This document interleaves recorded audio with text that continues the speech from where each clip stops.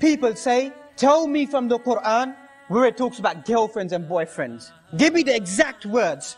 And I always say this about other things as well. People come up to me and say, tell me in the Quran where it says crack, cocaine, hashish, marijuana is forbidden. Wallahi ya Shaykh, you give me the exact word and I'll give it up in my life. I'll give it up. But the Quran doesn't address your terminologies, words of the street today. It doesn't talk about skunk and weed in the Quran. It talks about a word which entails everything that will come in time. It talks about khamar. Khamar isn't alcohol. Khamar is ma ghab al-aql. Whatever takes your mind away. So anything that takes your mind away, it becomes khamar, it becomes haram. But for those people who want exactly girlfriend-boyfriend relationship, I'll tell you where it is in the Quran today. The Quran says, وَلَا مُتَّخِذِي أَخْدَانِ. Surah Al-Ma'idah, the 5th chapter, verse number 5. Go and research it for yourself. Women who don't take boyfriends. That's the loose translation. So there it is from the Quran given to you now. That the Quran is saying, likewise the opposite is mentioned as well.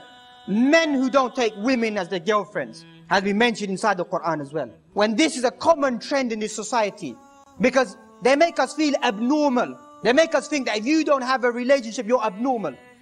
That's our natural deen. That's a natural way for man. Manhood isn't to fornicate and commit adultery. Manhood is to restrain yourself and control yourself. That's real manhood in the Sharia.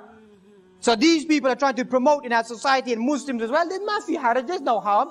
There's love before marriage. The Sharia talks about love after marriage. When things break down, things get difficult, children come in the family, hardship of work, losing one's job, fitan that you find surrounded by. That's real love.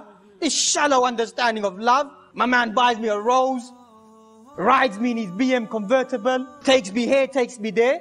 Where's your integrity? When real man, you find that the Quran preaches about that. الرِّجَالُ قَوَّامُونَ عَلَى النِّسَاءِ. Men are more dominant upon women because the word qawwama means to take care of the house. My man can't even wake up in the morning, you think he's a man.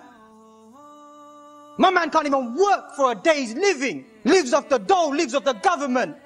Robs people, is a crook. And then you think that he's a man? Real man is the one who takes care of his affairs, takes care of his house, takes care of his family, fends for them and looks after them.